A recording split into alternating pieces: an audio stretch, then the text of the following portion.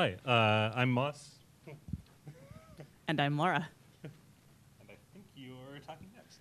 Okay, great. You're right, I am talking next. Cool. So, who here has pair programmed? Okay.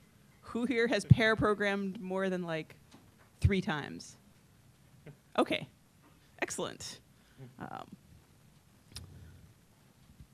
So, how did it go? Sometimes great, sometimes not. That sounds familiar. What are some things? Well, actually, for those who haven't pair programmed, kind of how do you imagine it going? What kind of thoughts about it drew you to come to this in the first place? So now that we've talked about your experience and a little bit about ours, we'll talk just a little more about ours and then move on. We'll pair on this because that's what we do. So Moss, how did you first get interested in pair programming? Well, Laura, how did I get interested in pair programming? Basically, when I first got out of, my liberal arts college and somehow landed a job as like the only programmer at a place, I found myself sort of in over my head and went looking around online for advice on how to do things, and somehow landed on Ward Cunningham's WikiWeb, and got masses of great advice there, and in particular, kind of there was a lot of conversation about extreme programming at the time, which is a methodology that I think is not all too widely remembered at this point, but it was a kind of as useful as it is embarrassingly named. And one of the practices that it sort of proposed for people was pair programming very heavily, basically on all production code. And that kind of got me curious about it. But like I said, I was the only programmer at this place at the time, so I sort of let that play around in my head, and then a few years later ended up getting a job at a place that paired all the time and did a bunch of other great stuff, and actually got some experience with it. So how about you, Laura? How did you get interested in pairing? Okay, I'm glad you asked. It was a somewhat similar path, though not exactly the same. I had learned about test-driven development early on as a developer, and I had found that was really useful and seemed to make my code have better test coverage than a lot of the other people I was working with, for one thing, though that wasn't the only thing. It's not just about that. And so I also read more about various XP practices and so forth. And then I saw, similarly, a job opening that involved doing more of those things, and I thought, well, I could probably get better at these things by doing them with others. And so that was appealing. And so I went and interviewed and paired most of the day, and it was exhausting, but somehow still seemed like a good idea. So, now that you've paired for a few years, is there anything you wish someone had told you when you were getting started? I wish somebody had told me it was okay not to know stuff. Because, especially if you're used to kind of programming culture where there tends to be a lot of, talking down to people if they don't understand something and kind of trying to show off how much of an expert you are in something. If you're programming on something and there's somebody right there watching you, it's really easy to be kind of intimidated, and that just makes it way harder to learn anything. So I think I could have, if I could go back in time and tell myself one thing about pairing, I would cheat and tell myself 2 things. One is to be much more open about when I'm not understanding something, and don't be afraid to ask the questions that feel dumb. And then also, as I got more experience, I would tell me to make sure to not make people feel dumb for asking those questions, and to kind of reinforce the goodness of not knowing how stuff works and digging into stuff and playing with stuff to try to figure out how it works, because if you're wondering about something, there's a good chance that somebody else is too. So yeah, that. Laura, is there anything you wish someone had told you when you were getting started? I wish they had told me it did not involve actual fruit, because pears are delicious, and I was disappointed. I don't have a really great answer to that, and I kind of want to move on to the next part. Okay. Which button is it? The right arrow button. Awesome. Okay, so the thing we came here to talk about is pair programming games. Pair programming games, as we both mentioned, though I don't think explicitly said that we took these jobs pair programming all the time. We didn't explicitly say we were on the same team after the point where I joined it. Oh yeah, that was like me being one of the people in that interview that didn't turn Laura off of pairing, so yay. Yes, so we were working on a team. We were together on it for about 3.5 years. You were on it longer than I was. And we paired basically all the time. A lot of the time it went really well and it was productive and helpful and so forth. And but not always, right? Sometimes it felt like it wasn't as good or it could be better. So we thought about this, and we as a team, we tended to do things where we regularly tried to improve how we were working and so forth. And so pairing was one of the things we started talking about. Yeah, and so we sort of, I guess a bunch of us had this pattern of like doing little coding exercises to sort of work on other design skills, to work on TDD, to work on just sort of thinking about clean object-oriented code. And we started thinking about like, hey, are there things like that we could do with pairing? And it sort of ended up coming up with a few sort of little games where we'd pair for a while in a kind of very constrained format. And kind of concentrate on one aspect of kind of what pairing looked like when it was going well. We had a conversation very much like the one at the beginning of this workshop, trying to sort of think through what we recognized in good pairing and then tried to make ourselves do more of it.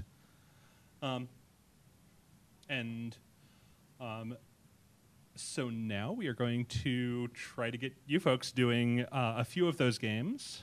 And in order to do that, we are, of course, going to have to talk about Roman numerals, obviously. We're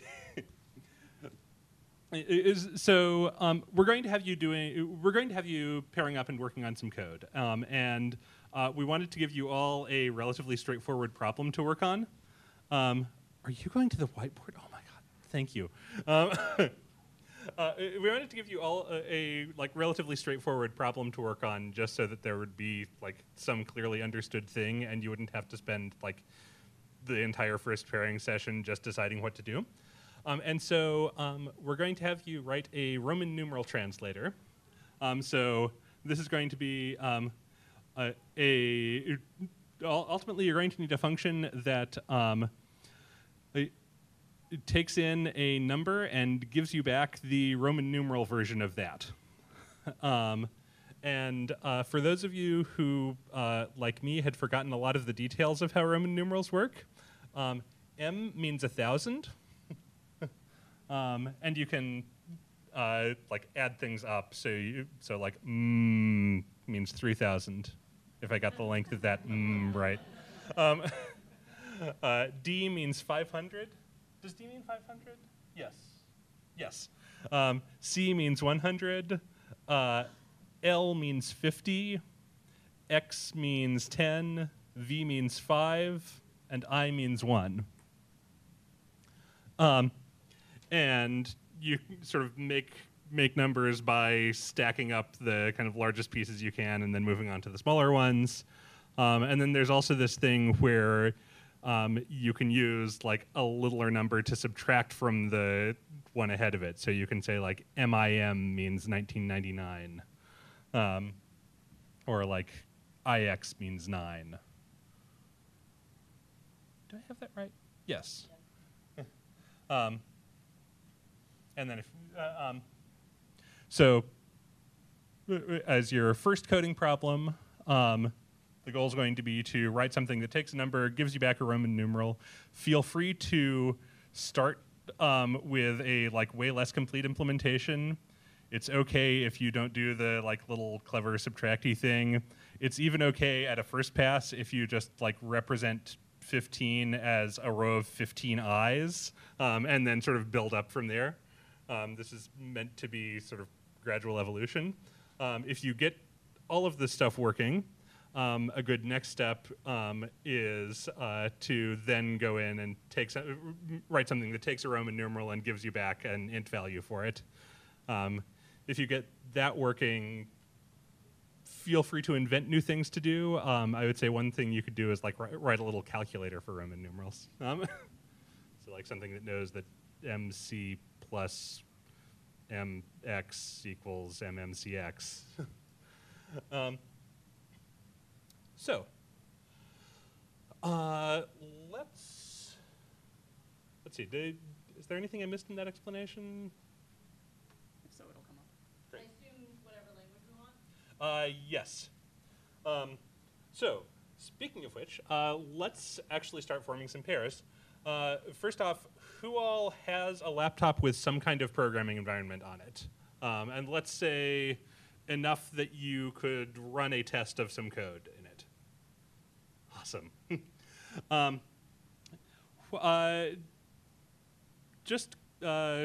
What languages are people running? Just sort of call out what you've got installed.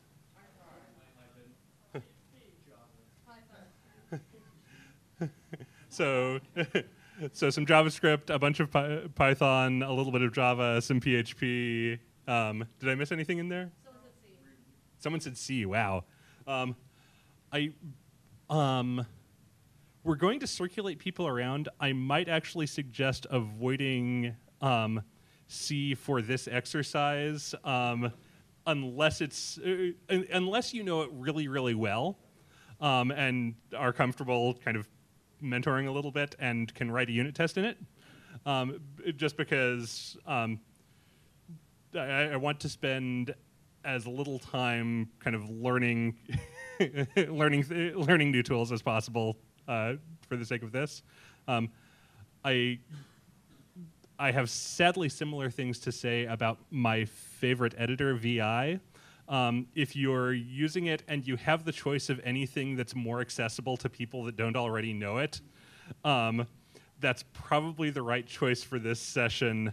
Although, if you don't have an alternative, I mean, just let them know. And yeah, like I said, I've totally worked on, I've totally been on pair programming teams that used that regularly. It's no obstacle, just this is a exercise with a bunch of people with different backgrounds. Okay, so shall we get into the first game? So this is pairing ping pong. Yes, so this is pairing ping pong, which is not a thing that we invented. This was already around, but we sort of noticed that it did fit right into this idea of a game. One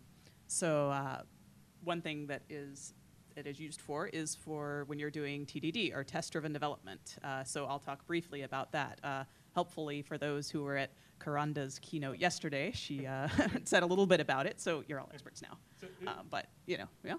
So who else has already done some TDD regularly? Or well, at all. Okay. So okay, excellent. Yeah. So yes, good check. Good idea.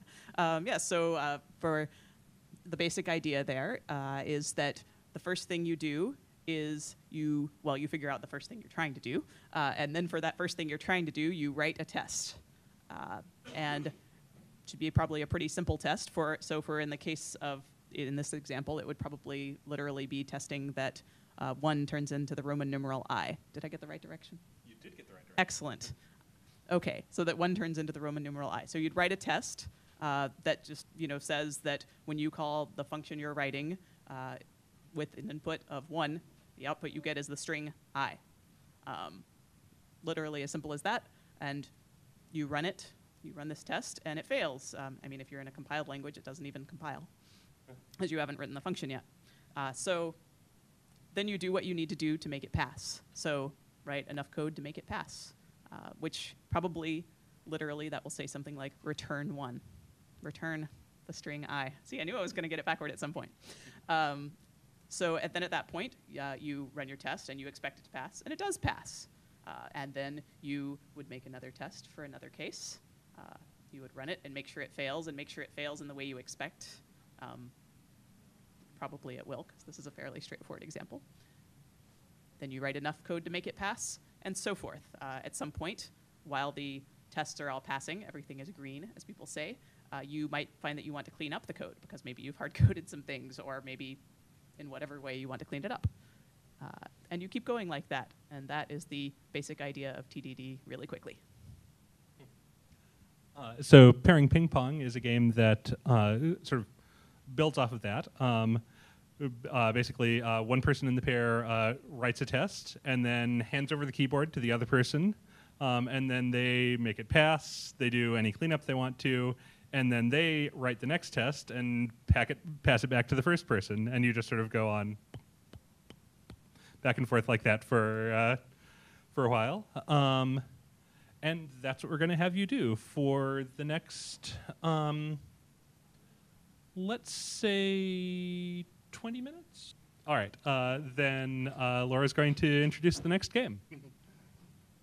Okay, welcome to the next game, which is called Farsighted Navigator. So I think we've possibly used these terms without defining them, or if not, here's the first introduction. Driver and navigator. Driver just means the person who is the steering wheel or keyboard in this case, and the navigator is the other person. We've talked at times about, oh, well, when I'm not the person at the keyboard, I'm not sure what to do. So another way of saying that is, well, when I'm the navigator, I'm not always sure what to do. So in this game, these roles are pretty well defined, probably more well defined than you'll find they are generally in pairing, or at least than I find they are. The idea of this game is that the driver, the person at the keyboard, can only build what the navigator requests. So the navigator is, in fact, sort of navigating, as you might with a map telling someone where to go. Before we all just had that in our phones. So the navigator is sort of deciding where to go. But the navigator is not saying, write a method that's, open, and then the method name, and then open paren, and then blah, blah, blah, and then close paren. So, What letter do I type next? X. No, so the navigator, in fact, in particular, the navigator can talk only about design, not about implementation. So this is not a dictation exercise. So does that make sense when I say that? Okay, well then I'm not going to try to find something else to say about it. So let's do that also for 15... Let's call it 10 minutes. Okay, 10 minutes, yes. And you will switch pairs at least at one point partway through. There's a question. Shall we at halfway through say to switch if you haven't? The halfway mark. Yeah. Switch roles. Yeah. Okay. Yes, and it's keep going on the same problem. Well, if you have something that feels like a good state to start from, feel free to start over if you prefer. But all right. So we're going to have you switch pairs again. So we have two conflicting goals here, because I'd like to have, as much as possible, actually like 3 people circulate onto each code base, but also you're at a conference full of a bunch of strange people, and maybe you don't want to like walk away from your computer. If you're at your own computer and you're comfortable letting 2 complete strangers pair on it for a little while, stand up. Remember early on in the sort of conversation about good pairing, where we said that a lot of kind of active conversation is important, and it's a bad sign when it goes quiet. Also, remember earlier when somebody said that it's best if you treat it as sort of an improv game?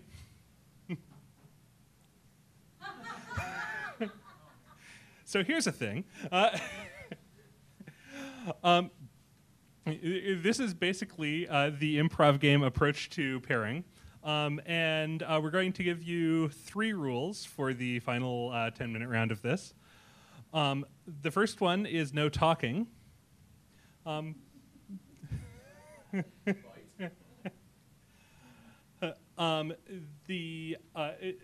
So because you're not talking, that's going to make it hard to communicate using anything but the code on the screen. So the next rule is make sure you frequently switch who's typing. So make sure that everybody's getting a chance to sort of jump in to the keyboard. As a rule of thumb, if like a minute or two goes by with one person typing, it's a good sign that it's probably time to switch. And the third rule is say yes and instead of no but. So what you should not do is sort of just get into an edit war with your pair where like you say, hey, I don't like this way of doing it. I'm just going to erase this and like rewrite it the right way. What you should do is sort of build on what they're writing. Now, you might be building on it by sort of taking it and refactoring what's there to clean it up or to sort of move it in what you think is a more useful direction. But you still need to be building on it, not just like ignoring or replacing it. And as usual, we're going to give you 10 minutes. If you want to say more about this, you can find us on Twitter. You can also find us around the conference for the next 2.5 days. And yeah, thank you all for coming.